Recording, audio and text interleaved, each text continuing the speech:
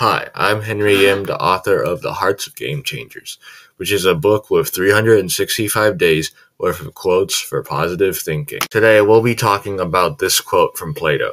The beginning is the most important part of the work. Plato was an ancient Greek philosopher who wrote many works about philosophy. His most important work in the field is considered to be a book titled The Republic, where he tries to answer the question, what is justice? In the book, he tries to define justice at an individual level and at a societal level. The Republic is divided into 10 separate books, and it's in Book 2 of the Republic where we find our quote, "The beginning is the most important part of the work." In Book 2, one of the characters, Glaucon, argues that justice only exists because people are scared of the punishments and the suffering from doing injustice. Glaucon is arguing people would be willing to practice injustice if there is nothing stopping them from doing it, and justice is voluntary. Another character in the book, Socrates, who was Plato's teacher, disagrees and tries to reason how justice is inherently better than injustice. Socrates proposes that justice must be focused on the state or city level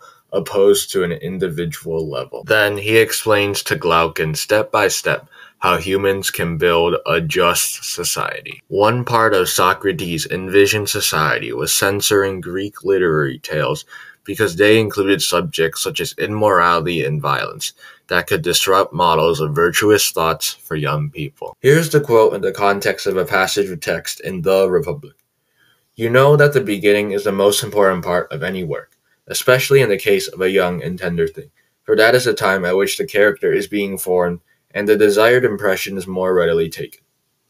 Shall we just carelessly allow children to hear any casual tales which may be devised by casual persons, and to receive into their minds ideas, for the most part, the very opposite of those which we should wish them to have when they are grown up?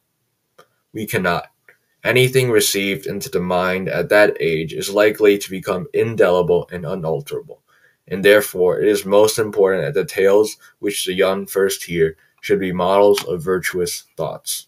Through Socrates' words, Plato is expressing how important the beginning of any endeavor is for the success of the rest of the journey. While Plato's writings were concerned about the education of children, this lesson can be applied to other aspects in life. It's important to start any project with a positive mentality, with determination and strength. In this quote, Plato says that a young mind can be easily persuaded the wrong way, which is a metaphor for the beginning of any project. At the beginning, you are more susceptible to bad influences or mistakes that can change the trajectory of the rest of your project, because you're just starting out and you're new at what you're doing. This is why it's so important to establish a good foundation in the beginning with a good mindset and good habit. Having a good mindset involves being determined and thinking positively about your work, so you won't give up in the future. Developing good habits ensures that you're doing the right thing without making costly errors. For example, if you're constructing a building,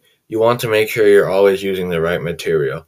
Or if you're learning a skill, you want to make sure you're learning from a credible source. The beginning of any project will always be difficult, but once you establish good habits and a good mindset, the rest of the project will be easier and less susceptible to mistakes. With that, I hope you guys enjoyed watching this video and learning the importance of starting out strong. For more quotes, check out my book, The Hearts of Gamechangers, with the link in the description.